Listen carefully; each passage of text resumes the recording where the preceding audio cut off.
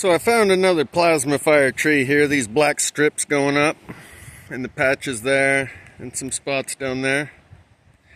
So I'm going to show you those, and then show you that all these other trees, they're all dead. You can see a little bit of green on this one, but that green has probably grown in since it died. I've showed videos before. We'll look at this first. Notice how fine the line is between burned and unburned, completely charcoal on the right,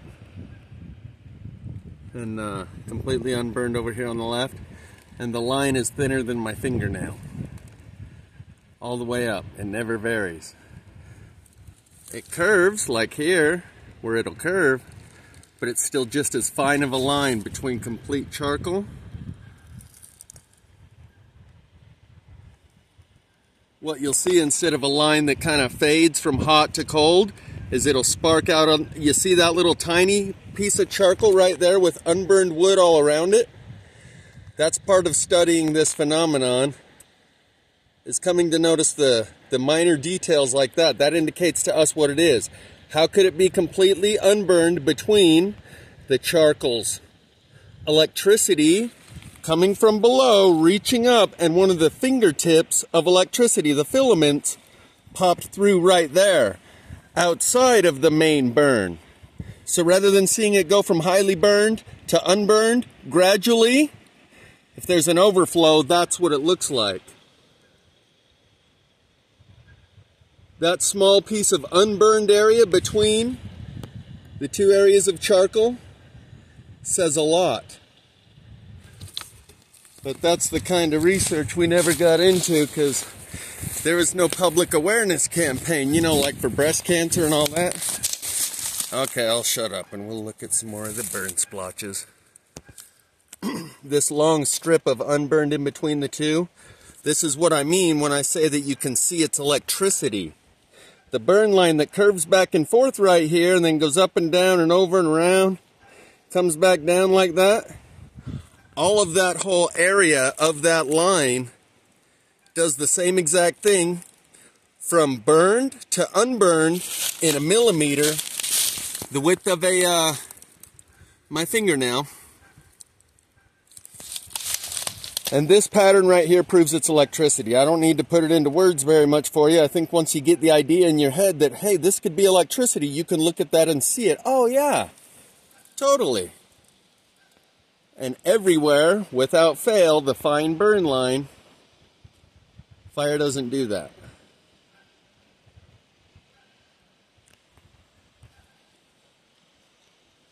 Fire doesn't do a strip of burn going up with unburned on both sides, like it's a bolt of lightning making its way through the tree. And once you understand that concept and just get it in your mind, you don't even need to understand it, there's the same pattern repeated. A small piece of unburned wood between the main burn here and the overflow spot right here where a secondary filament came up and reached out and burned through the surface right there. And you have the same strip of unburned wood between the main burn area on the left and the secondary burn area on the right. The fact that I can show you that pattern within 3 minutes and 30 seconds of starting this video, that repeated pattern that we saw right here. It's only been 3 minutes. I know your attention span is that long. I don't mean to insult you by repeating. But that's a great example of what I mean when I say burn signatures, the pattern it leaves behind. And that pattern tells us it's electricity. Because these burn spots are like where the curving bolt of lightning goes through the tree and it surfaces like a dolphin or a whale cresting coming up out of the water. That's what that is. While the main lightning bolt is going here, it's got a secondary filament reaching over and poking through right there.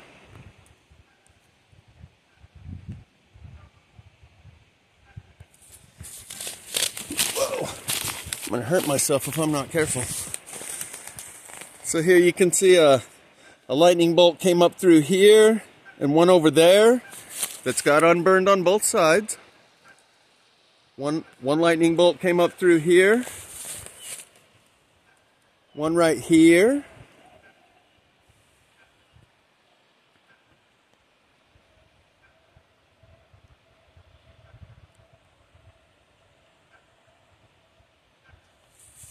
and then another one over here. And that's a different pattern. Right here, it's the same pattern repeated 3 times. The lightning bolt streak going up through the tree with unburned on both sides. The lightning bolt streak going up through the tree with unburned on both sides.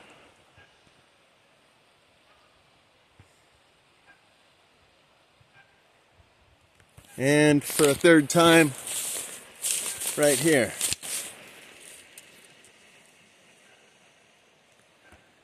So, this tree's been a gold mine of information, because we can now see that there's a lightning bolt stream going here, a plasma filament, you might say. One going right here, and another one going right there. I'm digging it. Are you digging it? So now let's check out the fact that all the other trees are dead. They're falling over. A lot of them are just split right down the middle. I might be speaking too soon on some of these. But there sure is a lot of dead ones. And my point was that they die from the plasma. Even if you can't see a spot where the electricity is breaking through the surface of the wood, it's still killing the rest of the tree. And one thing that I've noticed and got repetitive videos of, today Mr. MB3 did a video showing the same exact thing. Tree falls over on a car driving by, flat root bottom. Typically, the root is supposed to be as big into the ground as the branches are out of the ground, and there's a taproot, one that's bigger than all the others and goes deeper than all the others, as an anchor. It's like that big around on all of them. Then they got the little fingers that point in all the directions collecting water and nutrients. That one in the middle is an anchor, and they have recoiled their taproot. There's more electricity in the ground coming up. They don't want this shit to happen to them, so they recoil their taproot. Like a lizard detaching its tail. If you grab it by the tail, it has the ability to let go of its tail. The trees are letting go of their taproot, the anchor, and they've just got a flush bottom. They've pulled all their roots up out of the ground so far that it just takes a wind.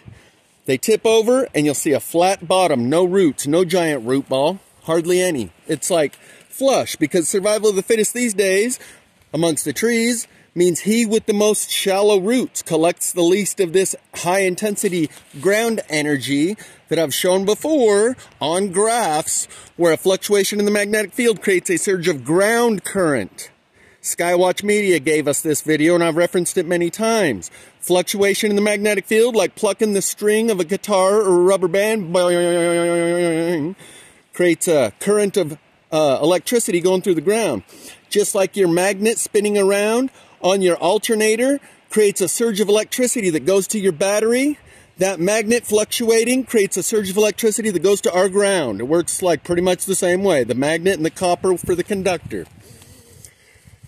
That ground current is at an ambient, higher volume than it's ever been. As the magnetic field weakens, that general all-time ambient background electricity increases, and then it has these spikes.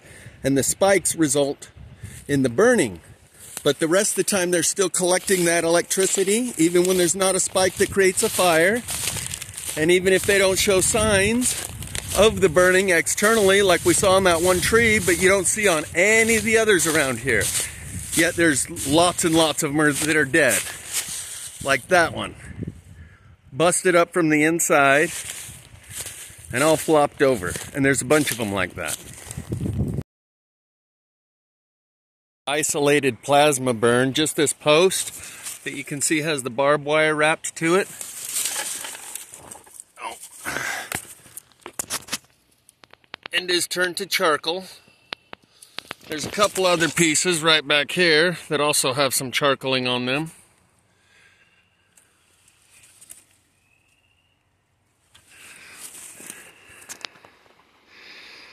But it's just one stick in the middle of all this otherwise unburned area. Right here by the river. Yeah.